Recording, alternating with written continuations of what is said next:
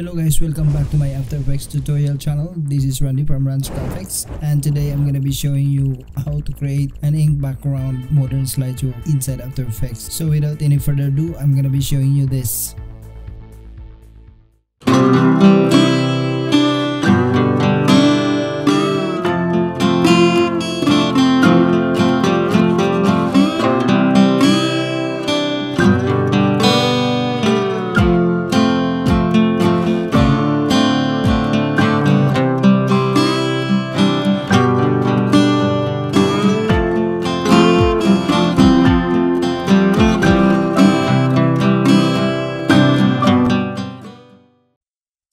Okay, let me start by creating a new composition, and I will name it frame 1. I'm using a 4K 3840 by 2160, 30 frames per second and 5 seconds duration. Click OK. I will right away grab the shape tool and make sure that the fill is none and the stroke is 125, and then double click your mouse to create a stroke like this. Go to effects and preset, go to perspective, drop shadow, the distance 10, and the softness is about 20. Go back again to composition and create a new composition. This time we will name it placeholder 1. Same 4K 3840 by 2160. Click OK.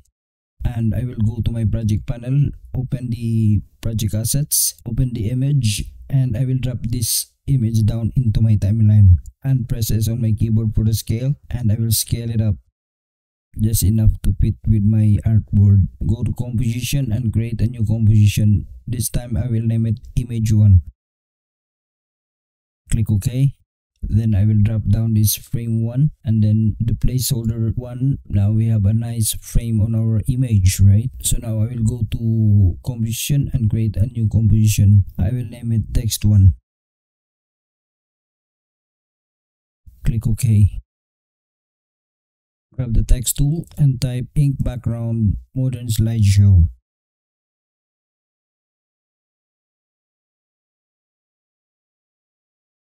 Center it.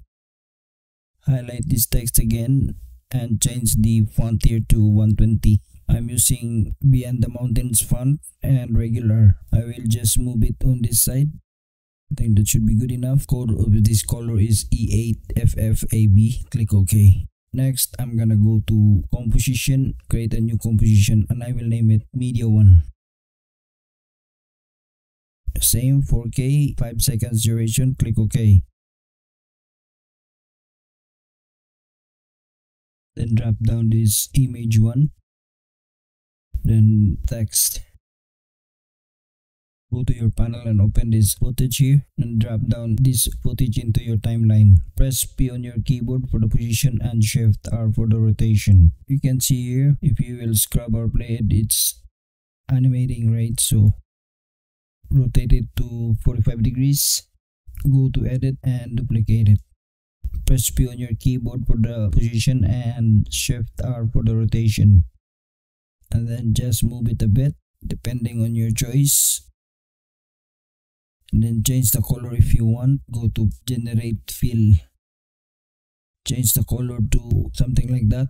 Duplicate it again. Press P on your keyboard for the position. Move it.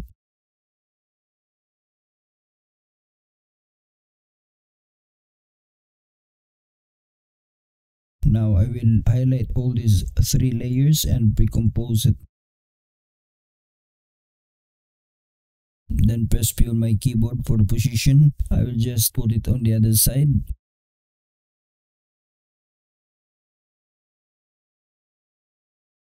And then I will go to edit and duplicate it. Press P on my keyboard for the position. Drag it on the left side and drag it up.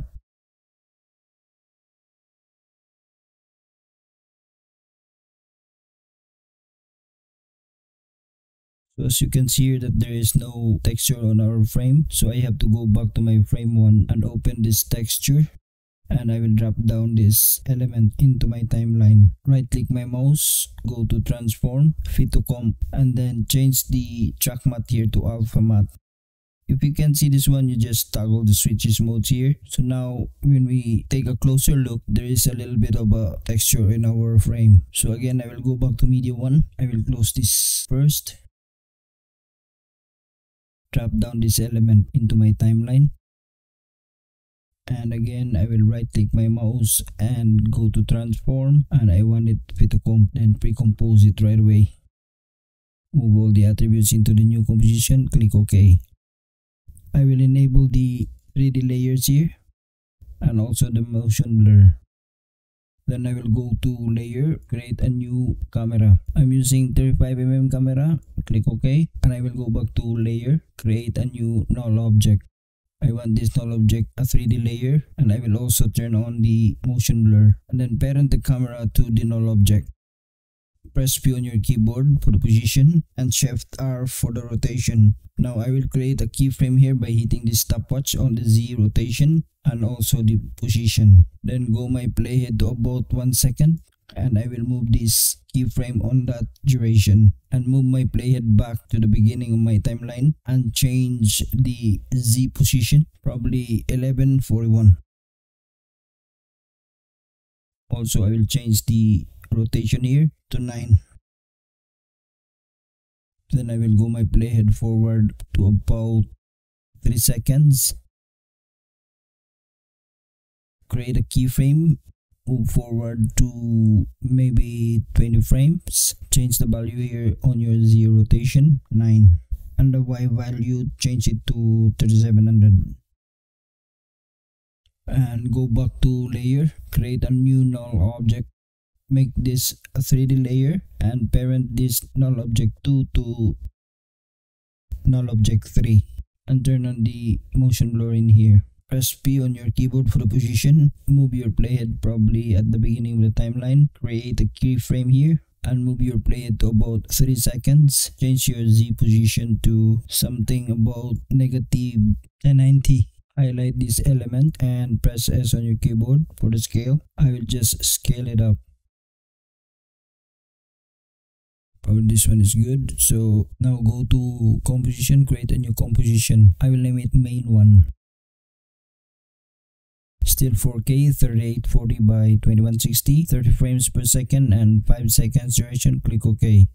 I will go to my project panel and drop down this media 1 into my timeline.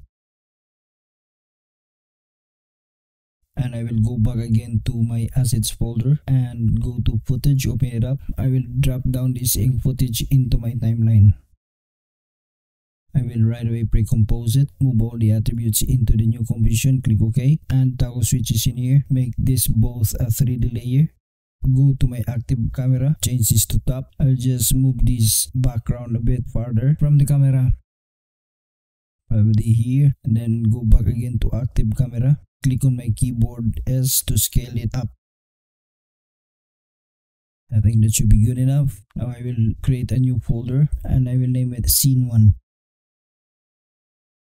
I will highlight all these compositions and drag it down to my Scene 1 folder.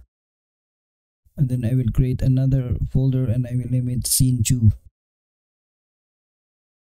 I will open the Scene 1 folder and highlight all the compositions in here. Then go to edit and duplicate it. And then drag these duplicated compositions into my Scene 2 folder. Close the Scene 1. Delete these compositions in here. Then double click these compositions to open it up. So we will go first on the placeholder. Delete this image. Then open your folder assets, go to your image and drop down this image into your timeline. Press S on your keyboard to scale it down. Press P for the position and just drag it a bit down like that, and go to your image. Press Alt and hold it and change this placeholder 1 to placeholder 2. And this frame 1, change it to frame 2. Just in case later on you will change that frame, so you are guaranteed that it will not affect the Scene 1 folder, okay? And then open the media 2, and then you also have to change all the compositions in here. From image 1, change it to image 2. And then the text 1 to text 2. The pre-comp 1, change it to pre-comp 2. The element comp, change it to element 2. right? Highlight these two compositions and press P on your keyboard for the position. Reposition these two elements here.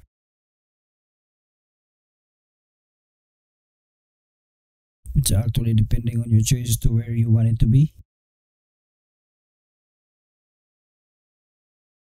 So probably it's good enough. You can scale it up or scale it down, it's up to you guys. In this tutorial, I'll just make it this way. Then I will go to the text, open it up and change this text here. Double click your mouse, change it to stylish.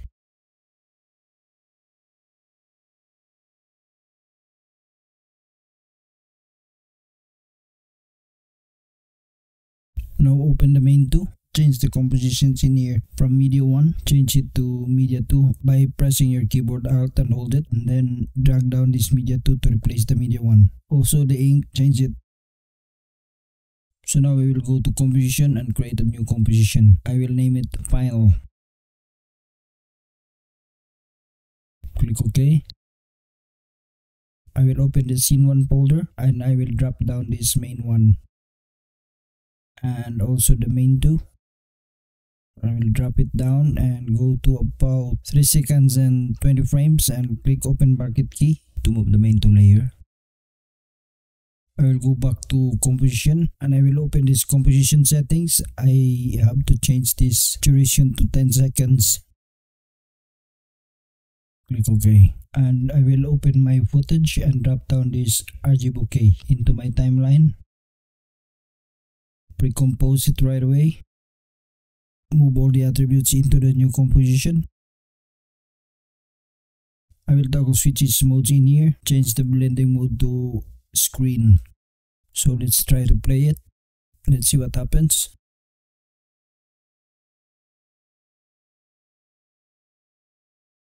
Nice, eh?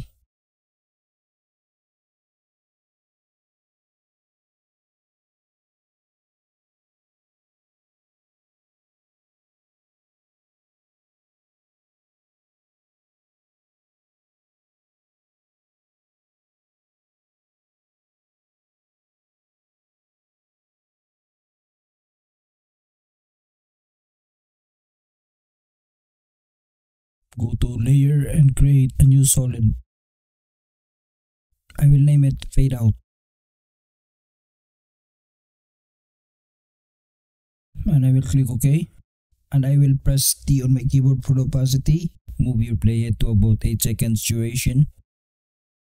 And I will create a keyframe in here and change the value here to 0. And then move my playhead to about 8 seconds and 15 frames. And make this 100%. I'll just go back to the video 1, click Q on my keyboard to open the keyframes, and I will just make this keyframes easy ease by pressing my keyboard F9. And also I will open the media 1, press U on my keyboard to see the keyframes on the null object 2 and highlight all the keyframes. Press F9 to easy ease it, and I will go back to the final and let's see what happens.